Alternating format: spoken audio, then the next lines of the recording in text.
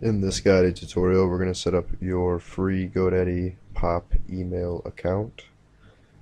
First we'll set it up, and then at the end we'll talk about the difference between Pop email and IMAP email and workarounds for the two. To get started, when you're at GoDaddy.com, in the upper left hand corner, click on the gray Log into My Account button, enter in your username and your password. When you're logged in the upper left hand corner, click on the black My Account button.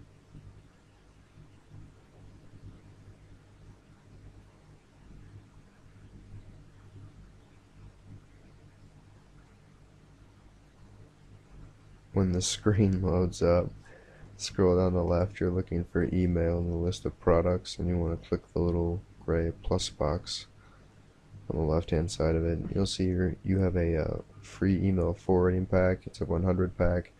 You can utilize that for a lot of addresses. If you're a small business, you can utilize that for your support at your domain address, your customer service at. It basically just forwards any email to those addresses onto another account.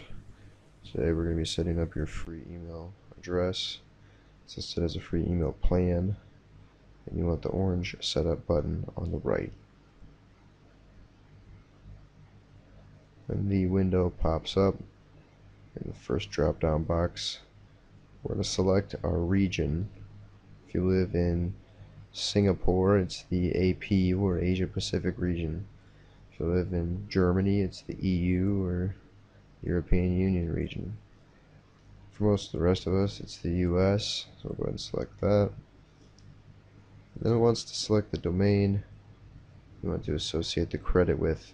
This is not the domain that you have to use with the email. So let's say you have 3 or 4 different domains, and they're all very similar, but you want to use all your addresses for the .com. You can, absolutely can. GoDaddy's flexible in that. Go ahead and select the domain and click Setup. It'll tell us the plan has been successfully added. We're going to want to refresh this screen. When you refresh the page and scroll back down, you'll see right back in the same email section we have a new account this time, and we have the green launch button on the right. When the email control panel loads up, you'll have an icon on the left right here. It looks like a little man with a plus symbol next to him. It says create. Go ahead and click on that. It's going to give us a window. It's going to ask us what we're creating. In this case, it's a mail account, so mail's checked off. We're going to create a whatever you want here for an email address. We're going to go with info at, and you'll see that it's intuitive enough to know that after the at symbol it shows one of our domains. So we'll be info at guidedtutorials123.com.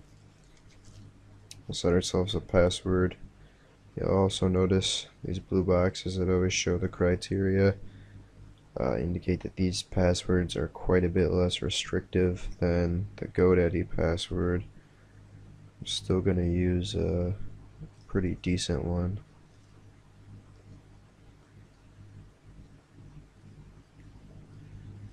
Confirm it down below. You really don't have to make any adjustments.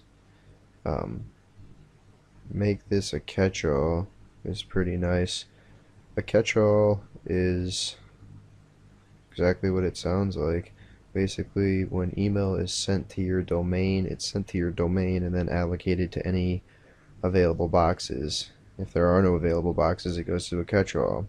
So if you have one address that's info at yourdomain.com and somebody sends you an email to support at yourdomain.com, it doesn't exist, it'll still make it to your catch-all. So they're quite convenient.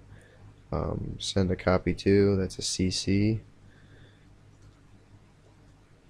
If you don't plan on checking this very often, which most people don't, you can set your favorite email address right there. Agree to the terms down below and click create. Once the address is created, you'll notice right off the bat that it's easily deleted and changed. You're not Gonna log into it from here. The easiest way to log into it is go up to the top of the screen in your address bar and type in email dot whatever your domain is .com. In this case will be guidedtutorials123.com. Hit enter on your keyboard or whatever go button you may have on your browser.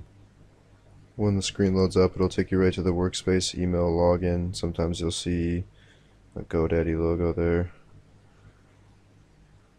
We're going to type in the username portion. In this case it's support. We're not going to finish it off because it already has at ourdomain.com below that. And we'll type in the password, whatever it may be. Hit the blue login button. The screen loads, you'll be logged in, and it looks like any other web-based email client. It's pretty self-explanatory. You have one welcome message from GoDaddy, which is meaningless. This is POP email. I mentioned we would talk about the difference between POP and IMAP. Your email is stored on GoDaddy's mail servers. If you use a POP protocol to get the mail, you're going to download a copy to your local machine. And these terms are just in relation to email clients, which I'll show you how to set up in later videos. Email clients would be like your Apple Mail, Outlook, iPhone. With POP, those clients download a copy and store it locally on the device. And that's okay, but when you say delete mail on your device, it won't be deleted here from the inbox like we just did the welcome message. It'll still be here. You'll end up with 2 copies. The other protocol is IMAP, where IMAP leaves the mail on the server and the device just reads it from the server and then deletes it from the server when it's done with it. So if you make a deletion on your iPhone, it's reflected here in the webmail as well. So it's just a difference between how how often you use the mail, whether it matters to you or not, and the clients that you use. And we'll set up clients in later videos.